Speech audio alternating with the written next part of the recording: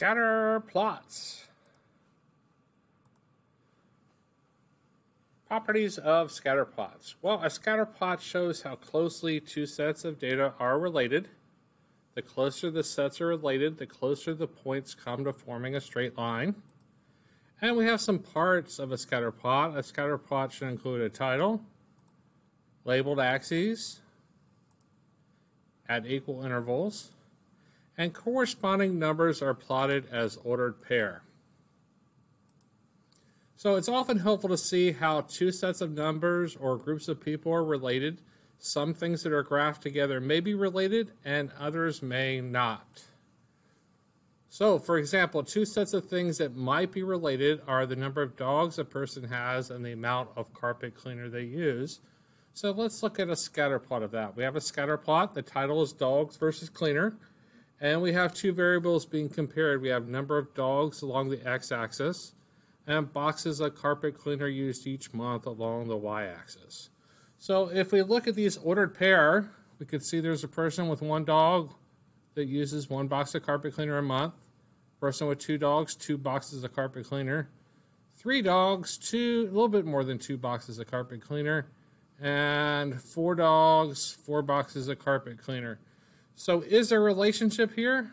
Well, it looks like as the number of dogs increases, the more dogs, the more boxes of carpet cleaner used.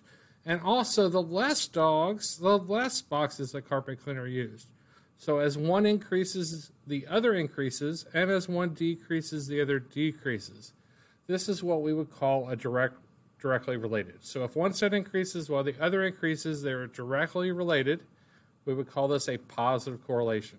So you want to write down positive correlation, and if one set increases while the other increases, they're directly related. That's called a positive correlation.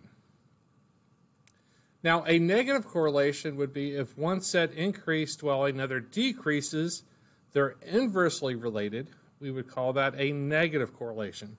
So a negative correlation, like a negative slope, you're looking at points that the flow is going downward from left to right, and we're looking at one variable increasing and another variable decreasing. So, for example, we have a science test with study time versus items missed. So we're looking at minutes studying along the x-axis, and number of questions missed on a science test along the y. So we have a person that studied for 40 minutes, and that order pair lines up with missing 14 questions. Person that studied 60 minutes missed like 9 questions. A person that studied 70 minutes missed 5. And a person that studied out here at 90 minutes missed 3. So as the number of minutes studying increased, the number of questions missed decreased. So one variable increased while the other decreased. That's what we expect for a negative correlation. One variable was going up while the other one was going down. And this one forms almost a perfectly straight line, which makes it great to predict with. So we could say, how long would you have to study to miss no questions on the science test? Well, if we continue this line down here, it looks like at 0 minute, at 0 numbers missed, we'd be out here somewhere near 100 minutes. Well, what if we didn't study at all? What would we predict for number of questions missed?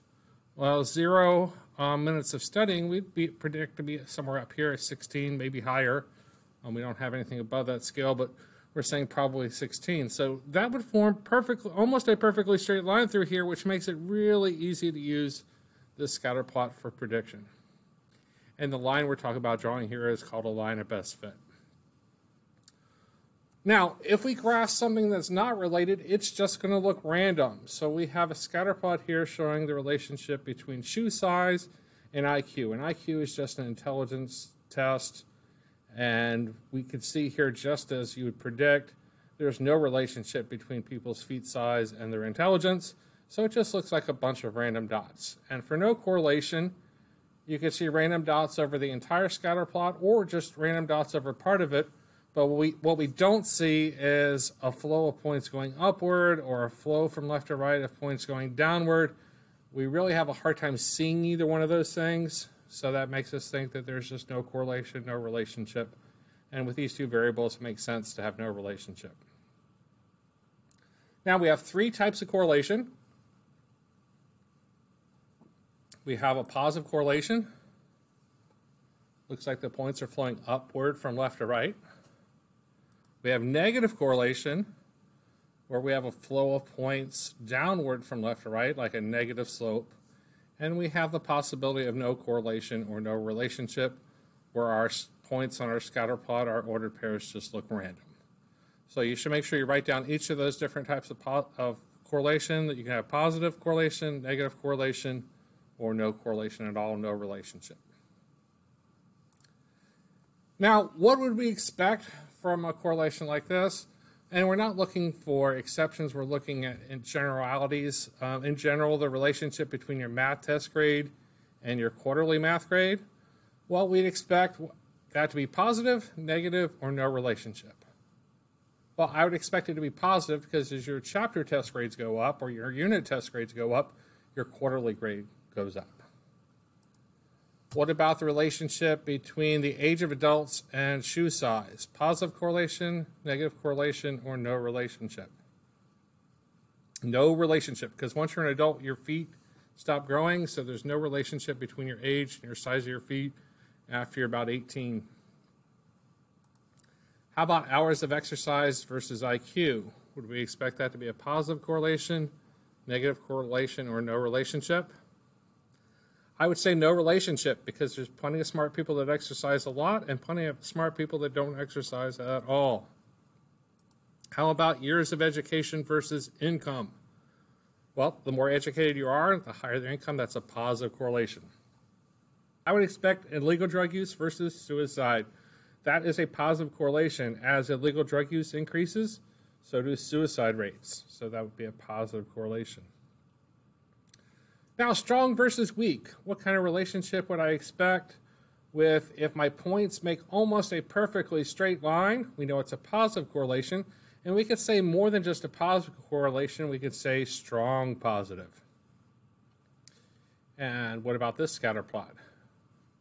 Well, we still see a positive correlation. We see the flow of points is going up from left to right. It's just a weaker version. And we would still say that's a positive correlation. It's just a weak positive. So with a strong positive, we could draw a line through this as a line of best fit. And we could draw a line of best fit, just a straight line through this flow of points. It's just there's going to be a little bit more spread out from the line. You could still draw a straight line or line of best fit. There's just a little bit more gap between each point and the line. Whereas strong positive, if we drew a line, it's either going to be touching most points or really close to most points. Now, we could also have strong negative correlation, where the line is going down or the flow of the points is going down from left to right, and they're really close to a straight line. So we'd call that a strong negative. And we could have a negative correlation that's a little bit more spread out, and that just shows a weak negative correlation. So items that are closely related are close to a straight line. The closer they are to the straight line, the stronger the relationship. So what kind of conclusions do we have? We have a scatter plot. It's a graph of two sets of data plotted together.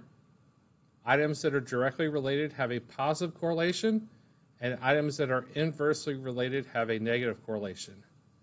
Items that are closely related are close to a straight line. And I hope that helps you guys with scatter plots. OUT spells out.